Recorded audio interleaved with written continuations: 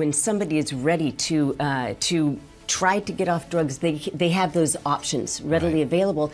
And this will also help with our public safety needs because it's all connected. Well, that's citywide council member Sarah Nelson from the Seattle Channel's world-famous program Council Edition, released last week, talking about her push to fund more addiction treatment in the council's budget. So where's that proposal going? What about other services needed as the city winds down the COVID emergency? And why is the city's redistricting commission wanting to split up one of Seattle's oldest neighborhoods? Well, all these topics and so much more on Seattle News, Views, and Brews this week, your coffee break political podcast. I'm Brian Callanan. I'm a host on Seattle Channel, and the views expressed here are my own. My co-host David Croman is a new dad. Congrats, David. Enjoy some time off. And subbing in is none other than Kevin Schofield, weekly columnist for the South Seattle Emerald, and so many other great things. Kevin, I just wanted to throw it out there. Any words of advice for David, just thinking back to those early days of fatherhood? I always subscribe to the idea of taking a nap when the kids did because sleep can be very scarce. But any thoughts for David, our friend here? Well, I mean, you and I are both dads as well, so we've both gone through this. I went through this a long time ago. My daughters are 31 years old, so I have twin daughters, and my experience with twins is a little different than most people's experience. I will say the one best piece of advice that I got. It's one that Kevin sent in not too long ago with a fine bottle of wine right next to it. You remember Mom that and photo, Dad should Kevin? take turns and bringing up that very important point that hey, you it doesn't can have to be survive if you're getting a good night's sleep, folks. Every couple days. But if neither mom nor dad is getting a good night's sleep ever, if you're both up every single night with the baby, then you're all going to go crazy within a few weeks. So you got to figure out a way to occasionally get 8 hours of sleep a night. Got to put on your own oxygen mask first, as difficult as that may seem. It's an important thing. Kevin, thank you as always for doing the show. Thanks to City Grind Espresso, our background noise sponsor for the audio podcast. And thanks to all of our patrons for your support. If you're a listener, please do become a patron. Join at the $10 level, become part of our mug club. And I got to tell you, only 2 of these limited edition mugs left. So jump in and support some civic affairs programming. Our mug shot of the week, Emma. And Emma sent this one in. A mug surrounded by leaves in the yard. Yes, 'tis the season for a whole lot of raking as fall is finally upon us. Thank you, Emma, for your support. Be cool, everybody. Like Emma, become a patron at Seattle News, Views, and Brews on Patreon. Finally, a big thanks to Converge Media. The video version of the podcast airs on Converge Wednesday nights at 7. All right, let's get going right here, right now.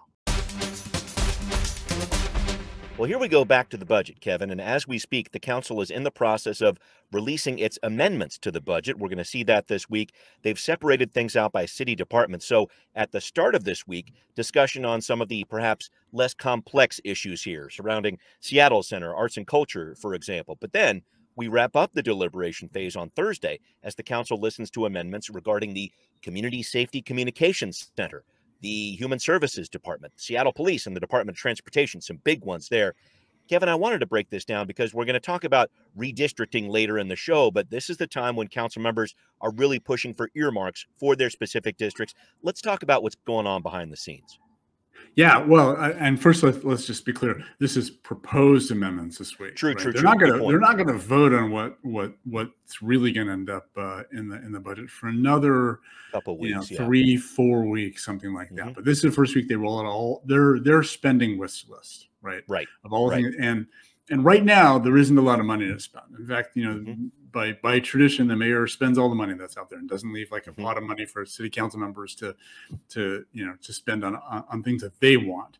So, to some extent, the city council has to either find additional revenues or cut things in the mayor's budget if they want to spend more money on different things. But this is a week where they roll out their first sort of wish list of all the stuff that's out there. And it's a political process, and it's, I think, in some ways particularly political this year because the 7 district-based city council positions are all up for election next year, right? That's right.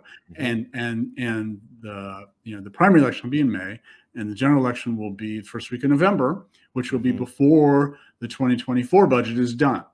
Yeah. Right. So what they get into the budget this year is the thing that they're going to be campaigning on next year. Right. It's a very good way to look at it. So we're going to see a lot of district-based earmarks on this for, transportation and street and sidewalk projects, for parks, for, safety just there's going to be a variety of stuff there, because again, this is the stuff they're going to be campaigning on next year, right? And it'll be interesting also to see, since we're doing this redistricting and they're 99% down. We're going to talk about that, I think, a little bit in a little while later. When we see district-based council members propose earmarks, are they proposing them for their current district or for the district they're gonna have? Right? Like it sure looks like a bunch of Magnolia is going to end up in District 6 starting next year. So District 7 right now. So are we going to see the District 6 base Councilmember Dan Strauss proposing earmarks for Magnolia, or are we going to see District 7 base Councilmember Andrew Lewis proposing some, or maybe he doesn't propose anymore for Magnolia anymore? Right? Yeah. What is the political calculus around all of that? Right? Yeah. It's a split neighborhood right now with the way the redistricting council has it. But keep going. Yeah. So we haven't yet seen what proposed amendments are going to be for some of the bigger kind of high profile things like the police department and some of the departments like the parking enforcement officers, the community safety and communication center. Center. Because those are coming at the end of the week. We'll see those probably on Wednesday, this week. So we don't really know kind of how much effort they're putting in that. But what we've seen so far with kind of the smaller departments for the starting, pretty tame stuff this year. They know there isn't a lot of money out there. And so a lot of them are going to be, kind of saving up their wishes for things they probably have a better chance of getting. One of the interesting aspects of how this works at this stage is any proposal needs to be have 3 city council members' names attached to it. So sort of one main sponsor and 2 co-sponsors. And, so it's interesting to see sort of which ones are teaming up and which ones are not teaming up as they go through this. Where there's some horse trading, I will support your amendments if you support mine. Going to be plenty of that. Yeah. So, we're going to see a lot of that this week and see where the, who's banding together to try to get stuff together through. Thank you for breaking all those pieces down. I wanted to shift gears ever so slightly here and just touch on what Councilmember Sarah Nelson was talking about at the top of the show here, drug addiction treatment, I should say. She wrote an op-ed about this in the Seattle Times, noting that substance use disorder can be a precursor and an outgrowth of chronic homelessness, a contributor to public safety problems. So she's proposing a $2 million pilot program to fund direct addiction treatment. And I think this is significant, Kevin, because she's talking about treating people to end their addiction rather than the harm reduction model that most of our public health agencies are working with right now, using methadone, et cetera, to help people manage their addictions and stop overdose deaths. But what do you make of what she's saying? Because there was also a city auditor report about this too very recently. What's going on with this? And the city auditor report, which just came out earlier this week, it is a little different aspect of this. So we actually have, in some ways, 2 different substance abuse issues going on, public health issues going on. One is around opioids, including the biggest one, fentanyl at the moment. And the second one is around methamphetamines, which are stimulants. They're not opioids. And really in the last 2 years, a number of overdoses around both of those have absolutely skyrocketed. Both drugs skyrocketed, yes. Overdoses both being, a serious medical issue in themselves, because that's people dying from them essentially most of the time. But also sort of a proxy of the larger use of both of those, right? So opioids continue to go up.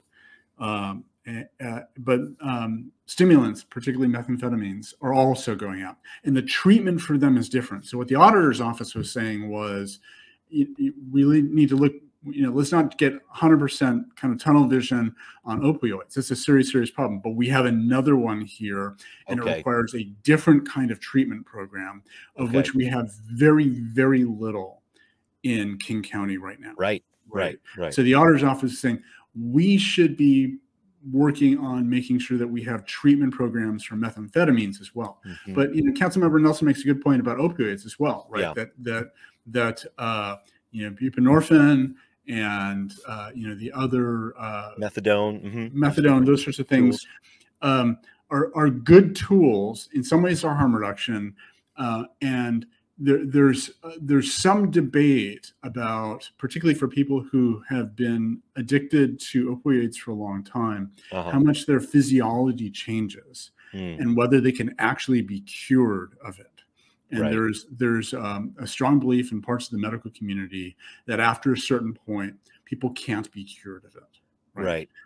That they're not going to go through this treatment program and come out clean and be clean for the rest of their lives. Right. Their body has physiologically changed to the point where their body is going to crave opioids for the rest of their life. Right. That's a big part of what addiction is. A program, a methadone program, something like that is something that they're going to be, they're going to be using for the rest of their reliant life. on. Yeah.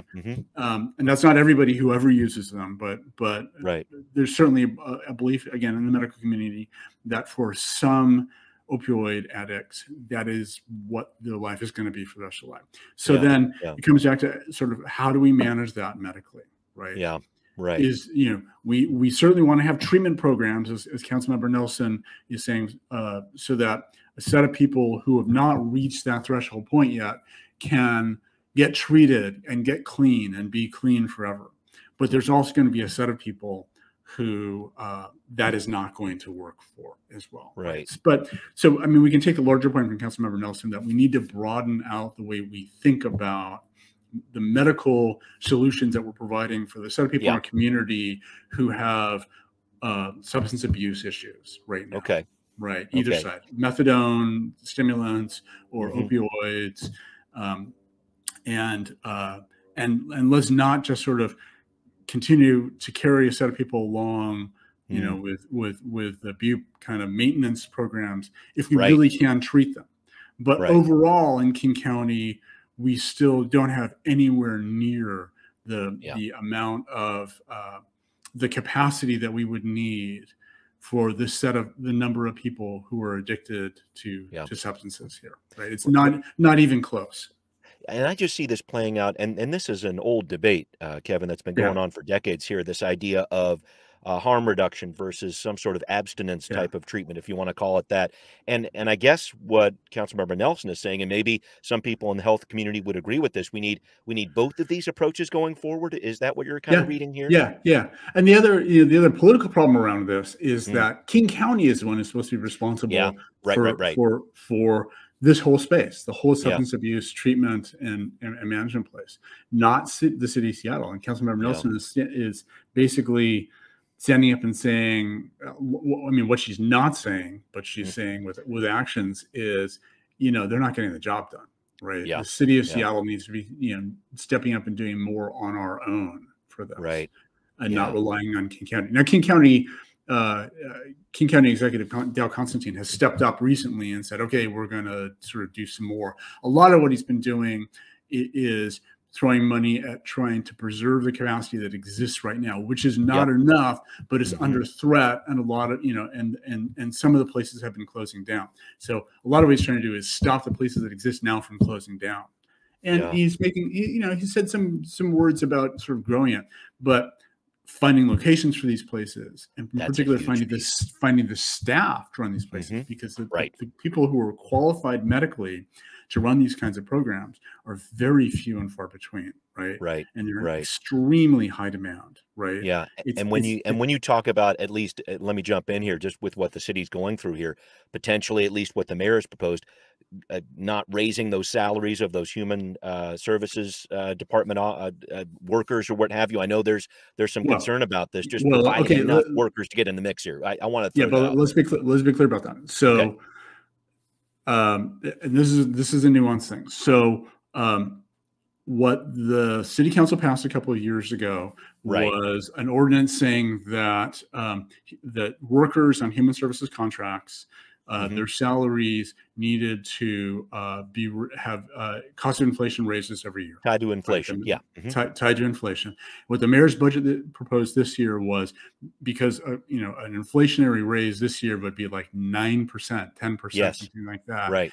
He said, what he's saying is and proposing in his budget is that there's no way the city budget can sustain that large increase.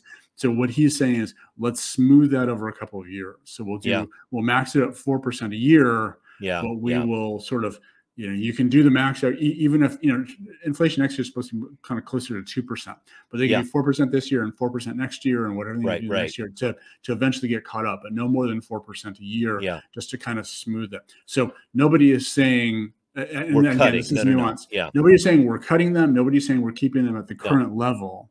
They're just saying we just have to grow it slower because we can't whipsaw the budget every year with that. And, you know, the counter argument to that is, yeah, but those workers are getting whipsawed anyway by inflation, right? So, and certainly the city government has more capacity to manage that kind of whipsawing than individual, you know, human services workers can do that. Right. In their budgets.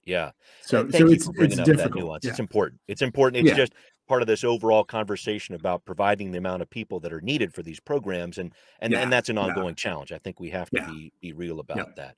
All right. We need to work on something up next here, Kevin, that I want to break down. We actually had one of our patrons write to us about this. Can the city of Portland pull off a plan to ban unauthorized camping on its streets? A new approach to a thorny problem for the Rose City. Coming up on Now Hear This. Well, we received a message from one of our patrons who chooses to remain anonymous as a supporter of the show. Thank you for your patronage. Drink, Drank, Drunk, a great online handle there. Our patron was asking for a look into Portland's recently announced plan to ban unauthorized camping on public streets and move people who are homeless into designated campsites. Mayor Ted Wheeler says arresting people will not be the first option, but if there's someone who digs in and refuses to go to a designated shelter, they could face a citation. However, and here's where it gets a little heavy, that citation could be erased if people agree to get some assistance. Here's what Wheeler said. Actually waive those citations in exchange for services such as mental health or substance abuse treatment services. That's the ultimate goal here. It's not to penalize people. It's not to criminalize people. We want to steer people towards the help they need.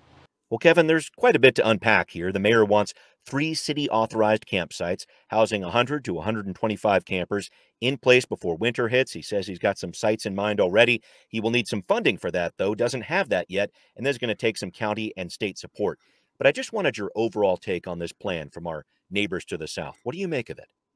Okay, well, so there's a bunch of parts. Let's just start with the basic legal basis of this. A few years back, there was this Ninth Circuit Court of Appeals case, Martin versus Boise, in which the Ninth Circuit said the city of Boise had passed basically an ordinance criminalizing sleeping on, you know, park benches and sidewalks and things like that.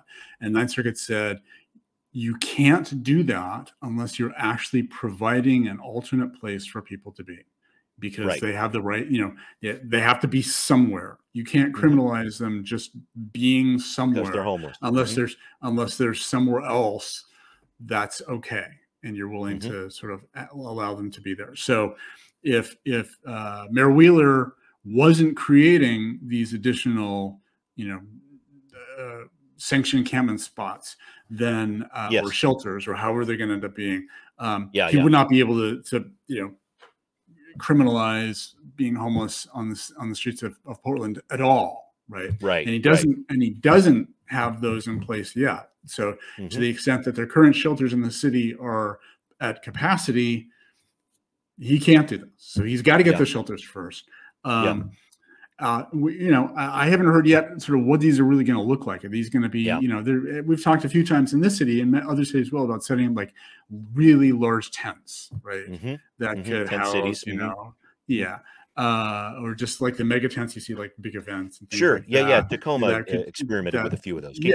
The places that have tried them, you know, have kind of had a tough time with them.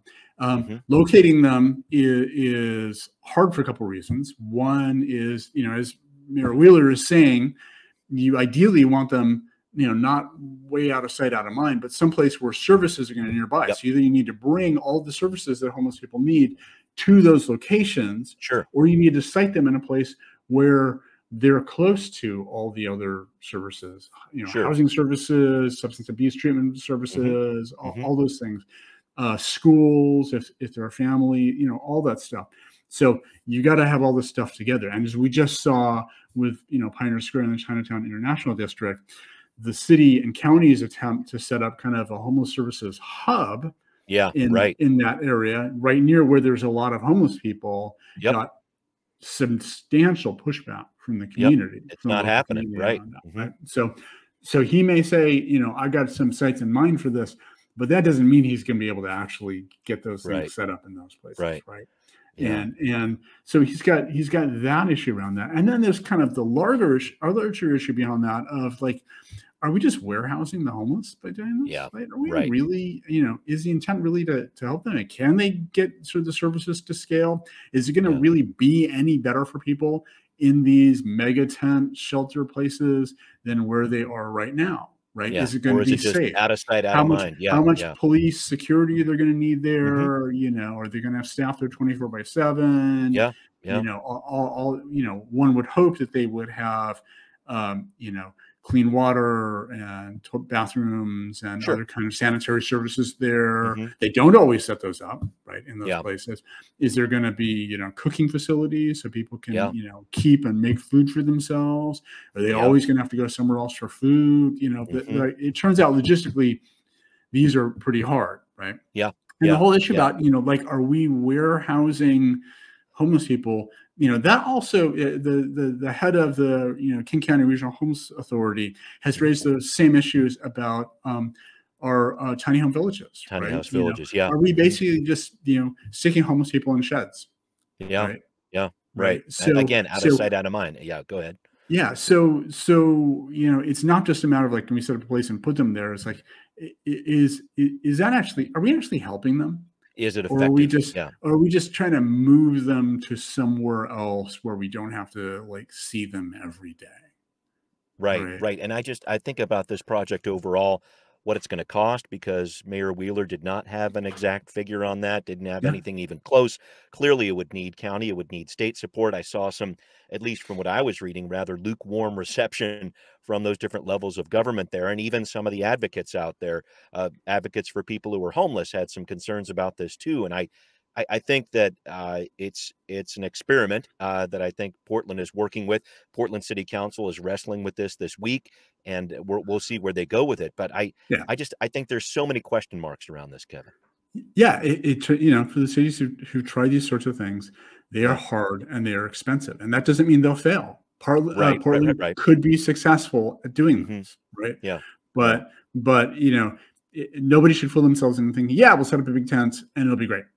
Right. It is really, really hard and is really expensive to do these. Yeah. Yeah.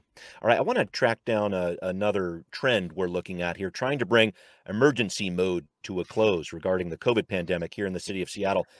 I read about these two issues in Councilmember Lisa Herbold's newsletter. First, we're talking about food delivery. That premium pay for food delivery gig workers ends next week on November 1st. Sick leave, that paid sick time for food delivery and transportation network gig workers, Uber, etc., that ends 6 months after the end of the city's emergency proclamation. So that would be April of next year, but at least the transportation network drivers have a new state sick leave plan starting up in January. And Kevin, this is just one of these situations where after 2 years plus of emergency mode, it's easy to get used to the idea of higher pay. And now it's going away along with other programs like some renter protections. So what happens now, I guess, is my big question.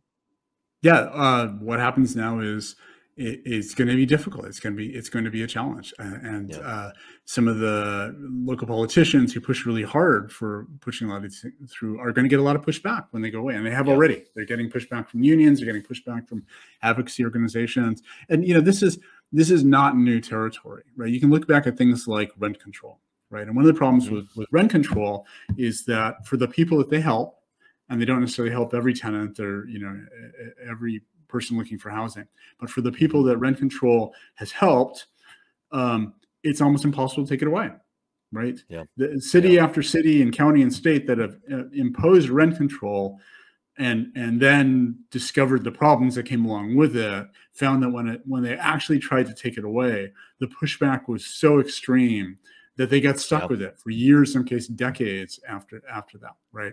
Yeah. And so, you know, we're going to see the same thing with this, right? Is on one hand, the people who are benefiting from the sick leave, which, you know, and it's been a real benefit during the pandemic. Yes, you bet it has. People who have benefited from premium pay, for grocery workers, right? And again, it's been a real benefit for them. It's been a help for a lot of them, particularly in the early days when there were personal costs to doing this, and a lot of personal risk for working in a grocery store. If you think back what it was like 2 years ago, right?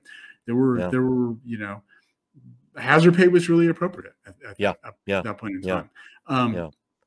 But taking these things away is going to hurt them. Now, the flip side of that is right now at this very moment, unemployment is a record low, right? Yeah. Employers are having a hard time hiring people, right? That's right. It may be that the government no longer mandates these, but a lot of employers who want to keep their employees are going to keep something like this in place anyway. So it may be that, and I don't know that for sure. I'm sure there'll be employers who'll get rid of them at the first opportunity. But some who decide, hey, it's more important in my business to keep my workers, may decide that they're going to keep these in place. Or maybe a smaller version of them. Well, so I don't think it's clear yet. I think there may be a couple of iterations on how this plays out once the government mandate goes away for these. Yeah. Wow. It's going to be interesting to see how our local economy responds to that. I know these are all issues that are floating around the city's budget process as they work on ending some of these programs right now. So a lot still to consider there. And thank you, Kevin, for breaking those pieces down. All right. So coming up, we're shifting gears from transportation talk into a look into what's happening with the City of Seattle's redistricting process. We're going to tell you what's happening on What's Next. Well, Kevin, you and I have been tracking the city's work on redistricting for the past year plus, and there was a bit of a twist last week. The commission voted 4-1 to approve a map with 7 districts, which we have, that keeps most of our neighborhoods intact, except for Magnolia in the northwest area, which would be split between districts 6 to the south and 7 up there in that northwest part of the city. There are more meetings this week. Ideas could shift and change possibly, but Kevin, I just wanted your take on what the commission is considering here. Yeah, they're getting down to the end game here, right? And I think, for anyone who hoped that this entire process could be apolitical, your hopes are pretty much dashed at this point, right? And if anything, this is a demonstration that, of how Seattle politics works, right? That for better or for worse, small groups of advocates can, have an outsized voice and an outside impact on what's going on. We've seen the redistricting commission get whipsawed back and forth on, their first plan, sliced up Magnolia through the middle. And they got a lot of pushback on that. And they came back with a plan that kind of fixed that, but actually kind of sliced up Fremont. And into three districts, right. And, that wasn't completely unreasonable when I step back and look at it. And I don't live too far away, so I'm kind of familiar with that area. The area of Fremont that they proposed to pull into District 7 has a lot more in common with kind of the Nickerson area just south of the Fremont Bridge than, the really industrial part of Ballard to the west of it.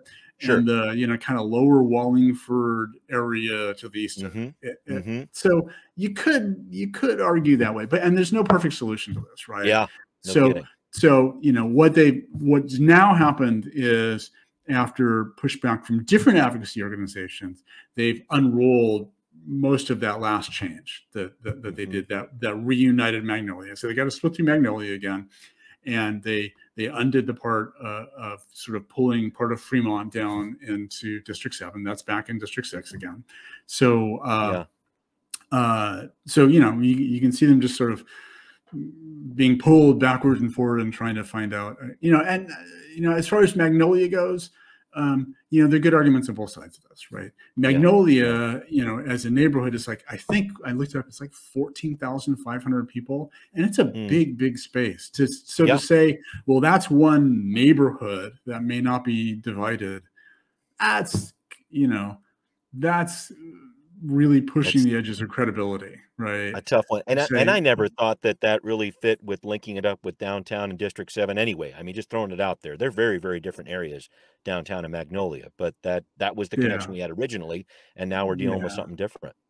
And the geography of that space, and the connection to Inner Bay. Inner Bay itself is very different from Magnolia. Right? And they're right next to each other. So, it's